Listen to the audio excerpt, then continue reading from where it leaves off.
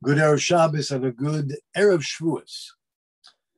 The Parshas Yisrael tells us that when we came to Har Sinai, Mount Sinai, to receive the Torah, it says, "Vayihi koel ha-shofar hoylech v'chazek ma'od." And the sound of the shofar was going, and it was extremely powerful. There was this blast of the shofar that took place at Har Sinai when we were to receive the Aseret HaDibros, the 10 Commandments. The Torah says that we have 3 pilgrimage holidays, 3 Yom Tovim. We have Pesach, Shavuos, and Sukkot. Pesach, it says, corresponds to the merit of Avraham. As we see that when the angels came to Avraham, he ran to Sarah and he said, Asila ugais, make some cakes, make some food, some bread that they could eat. And it was Pesach time. Even though Pesach didn't happen for centuries, Avraham knew that this would be the point in time in which Pesach would occur, and he said, make the matzah. So because of this, we have the yontif of Pesach. Shavuos, we know that Yitzchak was willing to martyr himself and be brought as a sacrifice. And God says to Avraham, take Yitzchak down and use a ram in his place. This is the Akedas Yitzchak, the binding of Yitzchak as an offering. And that ram's horn was the horn that was used at Mount Sinai when it says, Koel shofar hoylech v'chazek ma'od. The great and powerful sound from the shofar that was used. What is a shofar? A ram's horn. It was from the ram that was used as a substitute offering for Yitzchak. And Sukkot, it states that Vayisa Yaakov, Sukkaisa Yaakov, when he was leaving Lavan before he came to Esav, so he went to a place and he established, and it was called Sukkot, and he made these temporary booths, and therefore the yontif of Sukkot is in the merit of Yaakov. So Yaakov had the booths, Avraham had the matzah, and Yitzchak has the shofar. But the shofar was not the essence of Matan Torah, of Shavuos. Shavuos is when we stood by Sinai, we accepted Hashem's Torah. He gave us his Torah, the blueprint for creation, the reason, purpose, and goal for all creation, that man should receive, observe, and revere Hashem's Torah.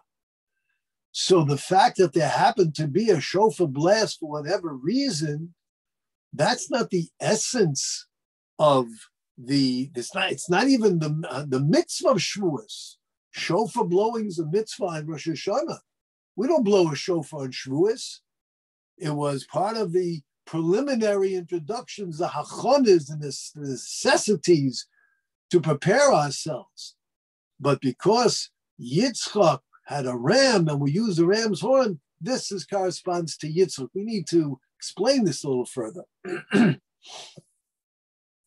In Masechta Rosh Hashanah on Daf Tez Zayin Amud Aleph 16a, the Gemara says, Omar Rabbi Avuha. Rabbi Avuha says, Lama toiken b'shofar shel ayin. Why on Rosh Hashanah do we use a ram's horn to blow shofar? Omar HaKadosh Baruch Hu, Hashem said, Tiku lefanei b'shofar shel ayin.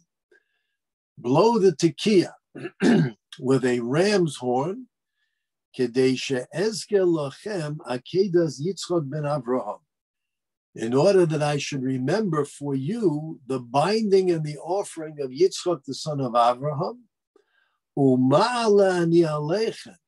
And when you blow in this shofar, the ram's horn on Rosh Hashanah, and you listen to it, I will consider it ki'ilu akadetem atzmechem lefonai, as if you have bound yourselves before me, presenting yourselves as a sacrifice unto me.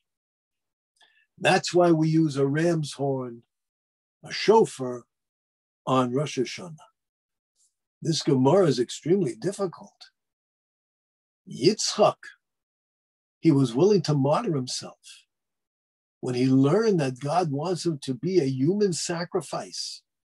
and he willingly gave of himself unto Hashem, placing his faith and trust in the prophecy of his father, Avraham, and putting his heart and soul to fulfill the will of his creator, we understand why the Akedas Yitzchak is the most incredible event. But if we listen to the shofar, and the shofar happens to be a ram's horn that reminds us of Yitzchak, it's very, very nice. But therefore, we are considered that we're offering ourselves.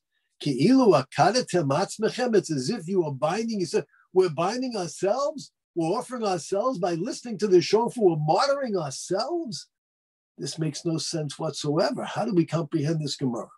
It states that Hashem is saying, when you use the ram's horn and tiku lefane, and you blow the tekiah, and also by Matan Torah, when we stood at Sinai and received the Torah, there too it says it was a tekiah. What is the great attribute of a tekiah? We know that a tekiah is one solid sound, whereas the shvarim are 3 broken sounds, the true is 9 broken sounds. What is the great attribute of the tekiah? Excuse me. Moshe Feinstein, Zechrono Levracha, explains the tekiah represents the unity. There's nothing broken. Shvarim, you've got 3 separate sounds. Trua, you have 9 sounds. Tekiah is one solid, unified sound. If there's a break in between, it might not be kosher. It represents the unity, and it represents the shalom, the peace. This is the tekiah. What does that have to do with the Akedas Yitzchak, with Matan Torah, receiving the Torah? Moshe explains. The Talmud says, we mention it in davening, Talmidei Chachamim Marbim Shalom Ba'olam. Torah scholars are the ones who provide peace throughout the earth. How is that? How? We are the great peacekeepers because we study Torah? What does that mean? Moshe says, what is the source of all divisiveness?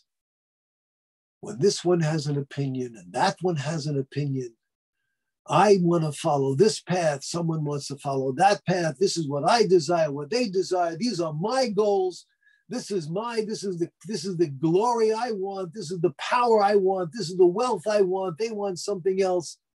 That can result in tremendous division.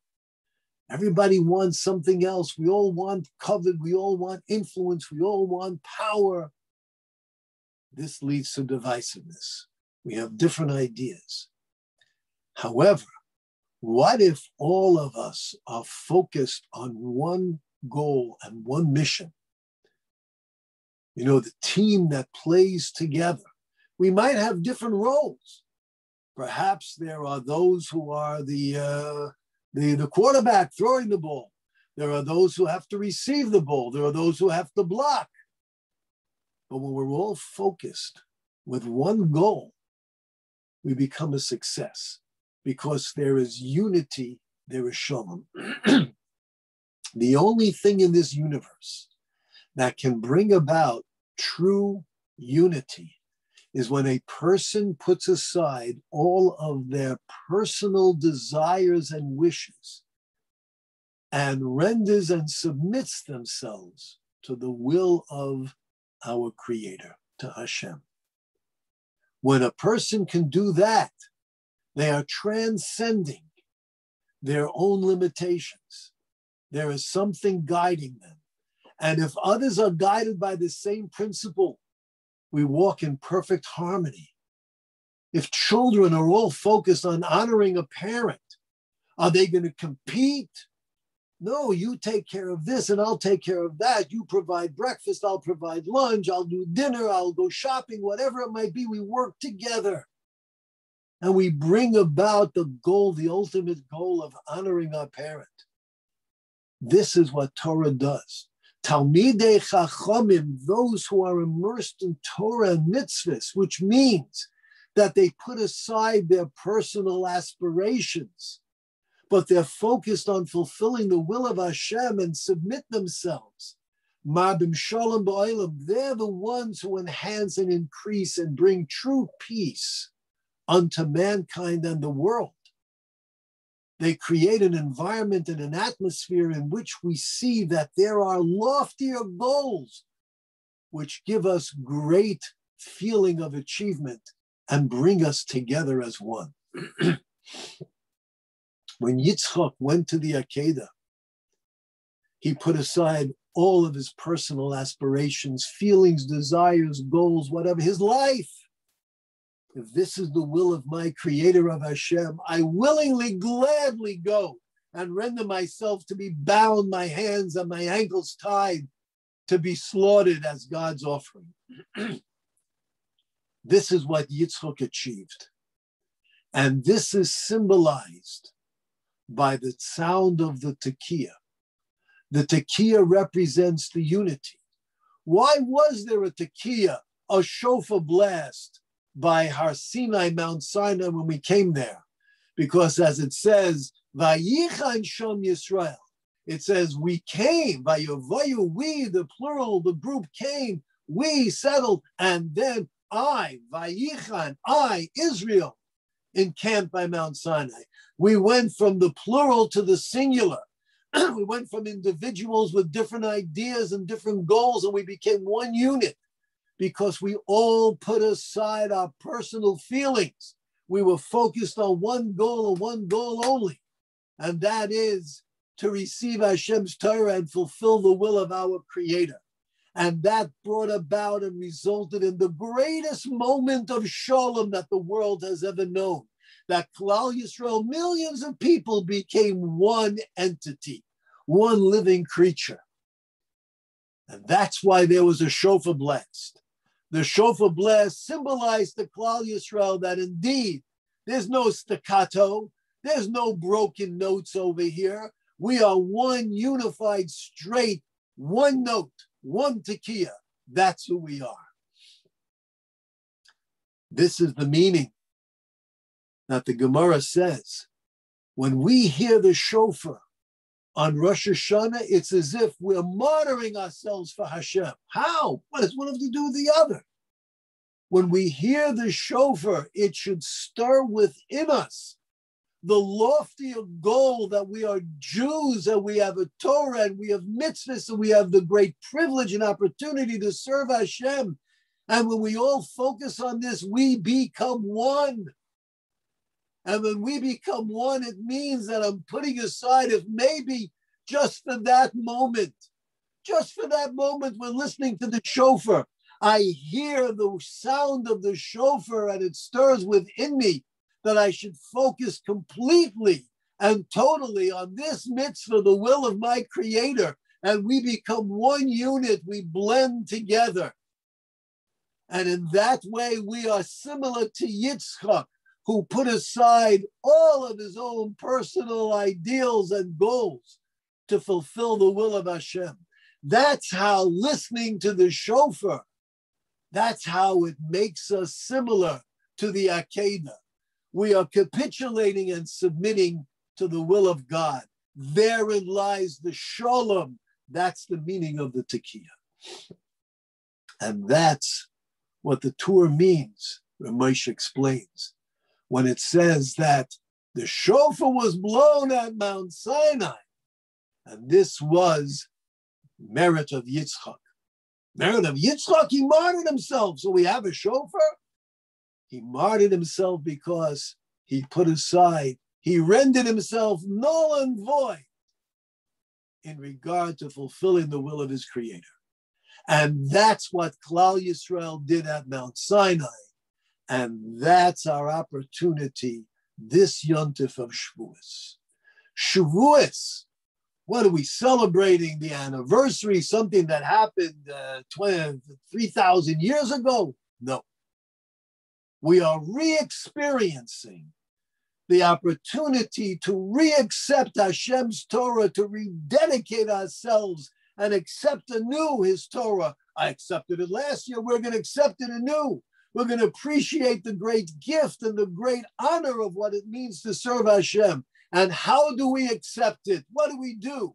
When we make Kiddush, we go to shul, we daven, we reflect on what it means to have God's Torah and mitzvahs, that we can serve him.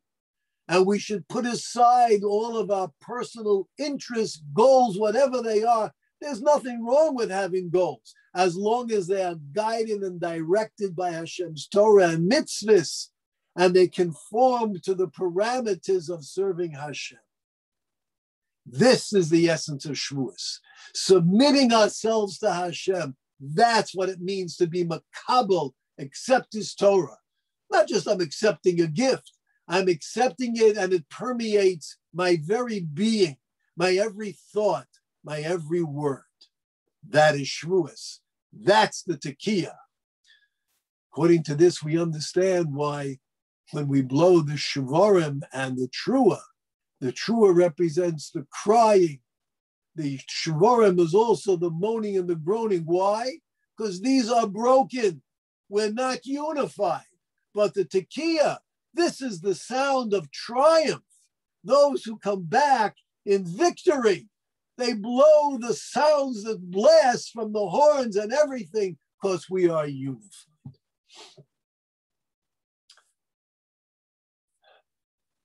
There are so many different opinions in regard to how we should deal as a congregation with the corona situation. Should everybody wear masks? Maybe only those who are not vaccinated? Should we compel everybody to be vaccinated? Should we make this one sit here and that one sit there? Should we have should we say that you can't come to services? What should we do? And everybody has very strong, passionate opinions. And I'm not here to express this one's right, this one's wrong. Everybody's right. But that's not the issue. The issue is we're a congregation. We're a kehillah. You know what that means? It means we're one unit, we're one body, we're one entity. And there must be shalom. Shalom doesn't mean that we can't discuss. But after all the discussions and all the opinions, we should say to ourselves, I want to be one with my brother and my sister. And if it means that I need to compromise, then I'll compromise. I remember my wife and I, we invited someone to our home. Unbeknownst, during the meal, it was a pleasure, it was delightful. All of a sudden, during the meal, I see the person is turning red and they're coughing. Thought maybe the food went down the wrong pipe. Unbeknownst to me, the person, they couldn't breathe. Their throat was closing up. They had to go running out. I said to his wife, what's wrong? He said, do you have a cat? And I said, yes, we do. At that time, we had a cat. He says, oh, I'm sorry, my husband has a terrible allergy. He's allergic to cat. I said, well, the cat is outside, but there are cat hairs throughout the house. I said, I'm so sorry. I wish you would have known. Or perhaps I should have said, well, this is my house, and we have a cat, and if you can't accept it, well, then that's your issue. That's not how a human being reacts. You want to make a person feel comfortable. This is who they are. They're not comfortable. They have an issue. It's the same thing. Those who are vaccinated, those who are not vaccinated, this one has an issue, that one has an issue. We are one body. Shalom says, I want you to be comfortable. Bibi Jacob is our home. It's not my home. It's your home. It's our home. I'm your guest. You're my guest. And I want you to be as comfortable as possible. Well, sometimes I can't help it. What should I do? I didn't know we can't be perfect for everyone all the time, but we can certainly try. So I'm asking everyone to please be sensitive to those who disagree that we believe are 100% incorrect, foolish, and selfish. Nevertheless, let's be sensitive because they're part of us and we love them and we're one family and we're one entity. Let's figure out a way. If there are those who are not vaccinated and you're asked to wear a mask, I know the mask is a pain in the neck. It's miserable. You don't enjoy it. But if it makes someone else comfortable and that will enable them to come to services, then Shalom dictates wear the mask. If someone is asked to sit over here, sit over there, not in the seat we're comfortable, where we're accustomed to, but it's going to be able to enhance the services for others, you're my guest. You want to sit in this seat? Be my guest. That's what we do when we welcome people. We need to put aside. If somebody chooses not to be vaccinated and we think that they are insane, that's how they feel. And I'll respect it. All I ask is that you enable me and others to be comfortable in my shul, in my home, and I will do everything possible to make you equally as comfortable. This is Kabbalah Satira. This is submitting ourselves to Hashem's Torah, seeking Shalom. Is there anything greater than Shalom? Talmud says no. Shalom. This is what Hashem wants. This is what we want. We stood at Sinai and received the Torah because we were one unit, and we will come to services on Shabbos and Yom Tif, and we'll be able to enjoy as one unit together, Klal Yisrael. May we be able to receive Hashem's Torah with his blessings and see the good in this miserable situation that we're still faced with, and in merit be able to witness the revelation of Mashiach. Have a wonderful Yom Tif and stay safe, stay healthy, and stay Jewish.